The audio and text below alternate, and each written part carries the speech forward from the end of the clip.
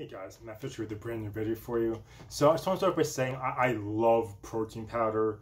For someone who can't cook, and I'm a teacher, it just makes my life so much easier. Where I have a class coming, I can take a quick shake, get the protein in.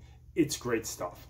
That being said, some protein powders are better than others. So basically, usually you get what you pay for. The more expensive ones usually have higher quality. Not always, but usually.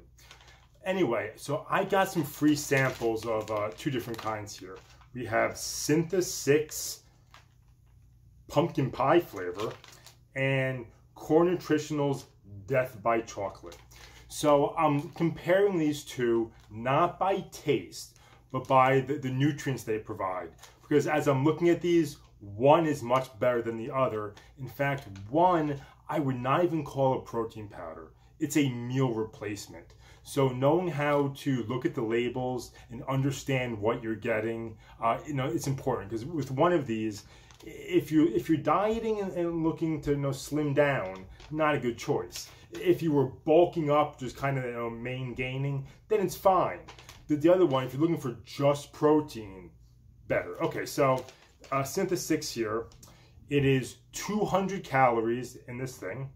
Out of those 200 calories, you're getting 22 grams of protein.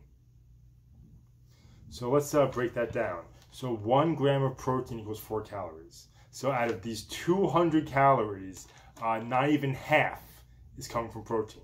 So what's the rest coming from? Well, we have 15 grams of carbohydrates and 5 grams of fat, only 2 grams of sugar. So I am not saying this is bad for you. I'm just saying I wouldn't call it a protein powder. I understand why they do. It sells more. But for 200 calories, I'm only getting 22 grams of protein. So let's say I wanted 44 grams of protein. That's a 400 calorie meal. That's a meal replacement. And again, not saying it's bad, but not a protein powder. This one, Death by Chocolate flavor, which by the way sounds delicious. It is 140 calories. Out of these 140 calories, we are getting 25 grams of protein. So it's 100 calories, so 140 calories, 100 from protein. Not a bad ratio. We are getting 2 grams of carbohydrates, 3 grams of fat, and 1 gram of sugar. So I am getting more protein with this one and 60 less calories. So if we're looking for just a protein powder, this one, I'm sorry, destroys this one. Taste-wise, I have no idea. And again, if you're looking to bulk or just main gain, this is fine.